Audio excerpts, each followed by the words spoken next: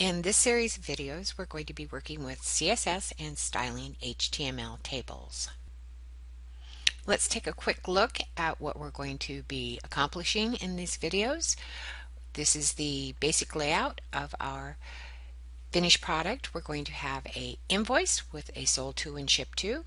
We're going to have a summary area, and we're going to have our HTML tables that we will alternately change colors with, change our subtotal, tax, shipping, and total area, and the way they are displayed. We'll be working with numbers and having them aligned to the right of each column.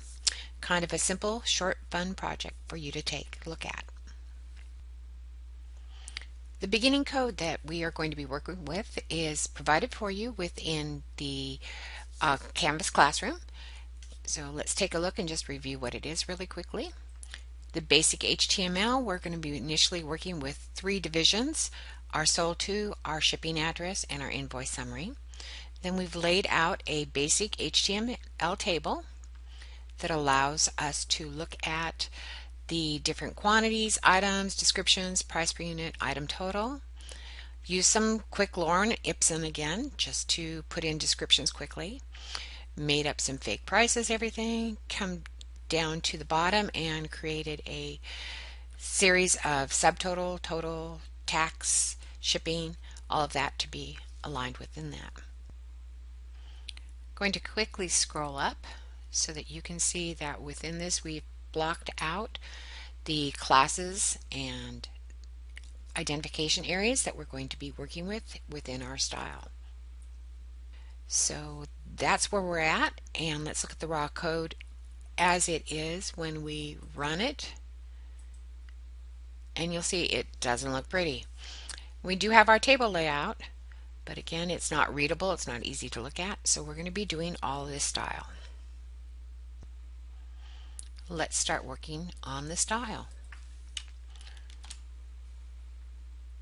We're going to start with working with our body. We're going to give it a margin of 25 pixels all the way around, so none of the content is bumped all the way against the edges of our web page. So we're going to give a margin of 25 pixels. And just to be sure, I'm going to give it a background color of white. And I'm going to use the shortcut for white of FFF.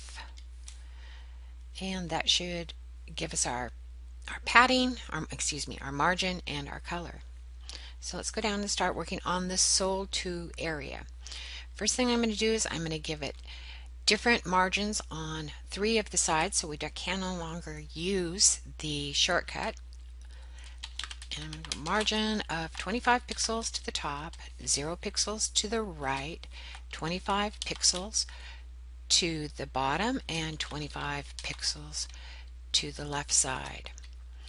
Going to give it padding within the sold to division of 25 pixels all the way around, so our content will not be blocked up right against the border that we're going to create, which is next. Our border will be solid, black, and thin. You notice that it is in a different order than what I normally would put it. I always say thin, black, solid. Just wanted to let you know that you can put those in any order and it will be recognized.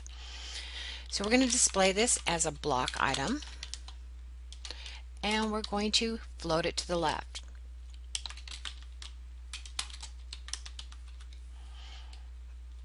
Okay, our sold to, we're going to work with our heading 3 element.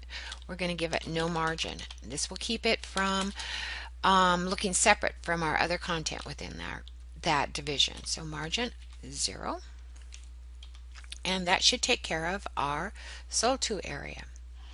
So I'm going to now work on the shipping address, which we are going to give it a margin of 25 pixels to the top, 0 pixels to the right, 25 pixels to the bottom, and 25 pixels to the left. This is going to make it echo or look just like the sold to, but it'll be in a different area of our web page. We're going to give it also the same padding of 25 pixels. We're going to make the border again, and this time I'll put it in this way: thin, black, solid. You put those in any order. We're going to display this block as well. And we are going to, instead of floating it to the right or left, we're going to float it to the right this time. If you looked at my earlier videos on doing layouts, 2 and 3 columns, I always float the last column or the last area that I want to be on the right side to, whoops, I put left, to the right. And that way you're assured that it's going to be the last one over there. Okay, again, we're going to do a margin here. So I'm going to just quickly copy this and paste it here. Okay, the last thing that we're going to work on in this video is our invoice summary. Our invoice summary, we're going to also give it a value for clear so that it is down below our shipping address and our sold to area, clear of both. That'll put on the next available area. We're going to give it a width of 300 pixels. We're going to give it the same margins that we had above. So instead of typing it out again, I'm going to just do a quick copy.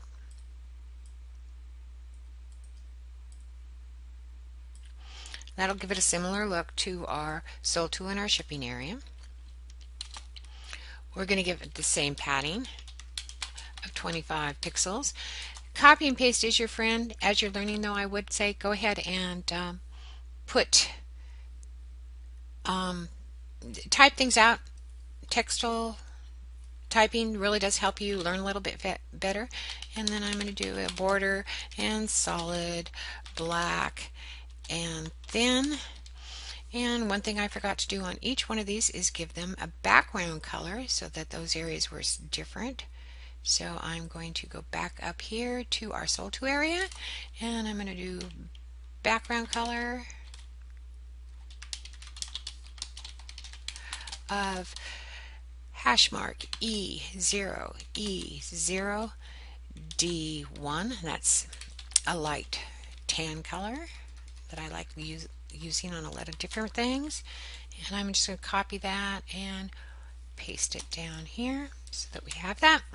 Let's go ahead and take a look at what this looks like when we run it.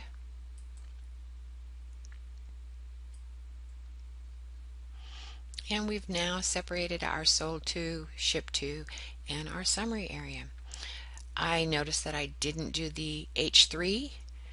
Good example of when you miss something.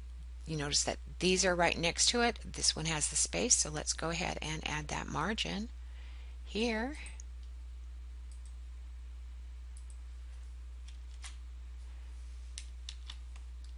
Go back and reload, and it moved it up. So that's the end of this video. Very quick one. Thank you very much for watching. Continue watching, and the next thing that we're going to be working on is our table heading area, our TH columns. Thank you very much.